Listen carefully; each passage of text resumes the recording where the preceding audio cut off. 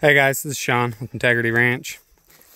We just got the sheep and goats moved over to this side over here, across the fence. We got the rails rolled up over there, made a big gap, got all the babies, make a big old gap, the babies will all come through. We haven't had any babies for a couple weeks now, so they all follow their mom really good now, and it makes your moves a lot easier once you get about 2-3 weeks from the last baby you had born. Show you guys our dog feeder here. This is what we've had to rig up to keep the goats out. It's not exactly the prettiest, but it gets the job done. Clint's gonna move the feeders over while I do a little video here, so. Okay, bud, you can move the feeder.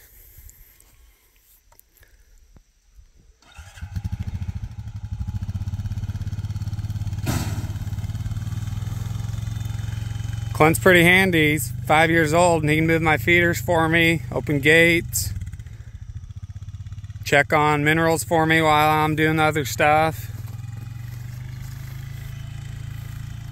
Get these little young kids out on the land and they love it. He wants to come with me every time I'm going to do animals.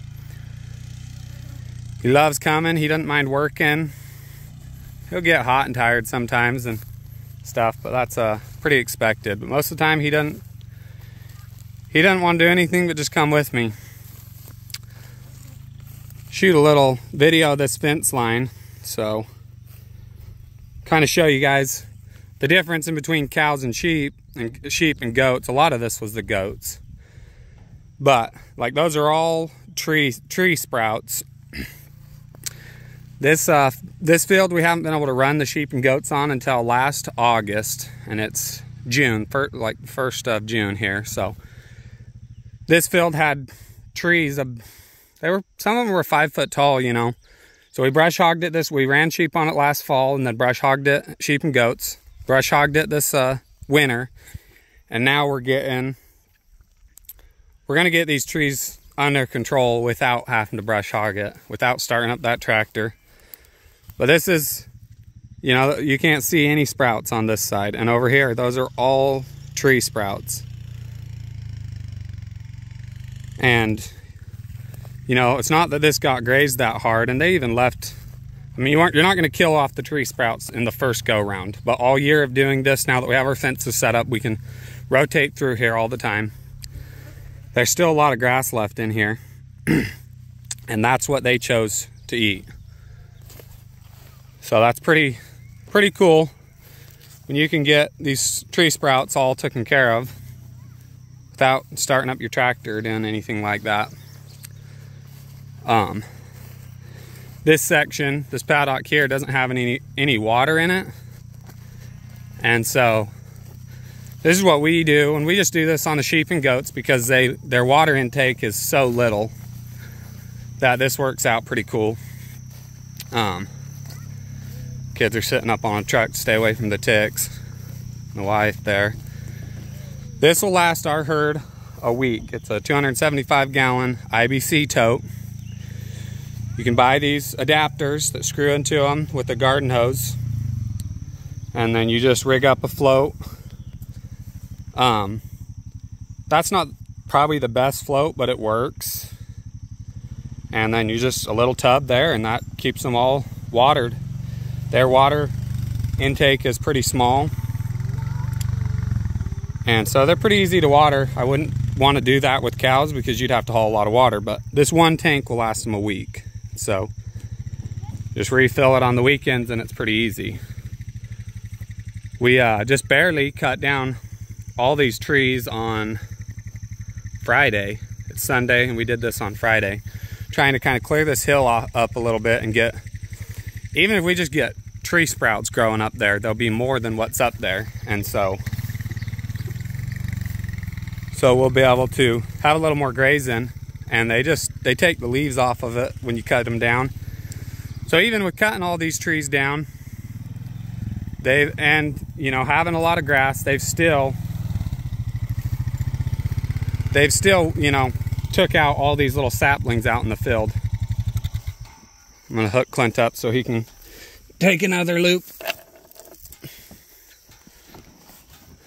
course, normally you could back up, but he doesn't know how to back up, so. All right, take another loop, son.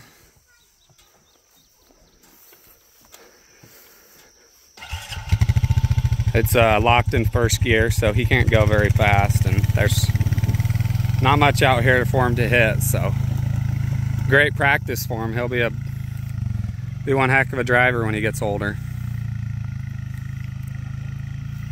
But yeah, even with cutting down all these trees, they were in here for 4 days.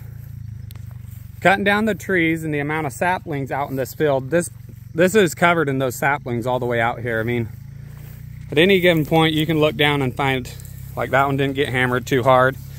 These are little tree saplings. I mean, show you right there.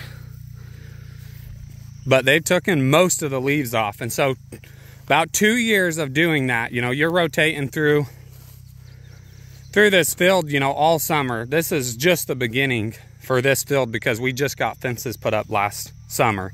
So we started rotating through here in the fall, and by then the trees were about 5 foot tall, and it's hard to get on top of them. We brush hogged them down this winter, and now we're gonna stay on top of them. Pretty good bare spot here. We're gonna stay on top of them with the sheep and goats and hopefully not have to brush hog, you know. Maybe every couple years you could go and brush hog if you're not getting all the way on top of them, but with the goats and the sheep herd, from what we've seen, you can completely eliminate brush hogging.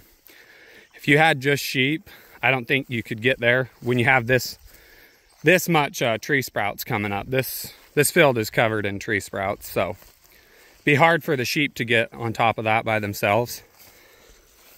They even left a lot of clover with the amount of leaves they've had, you know. So that's pretty cool, because you would not see clover left in a field like this with cows.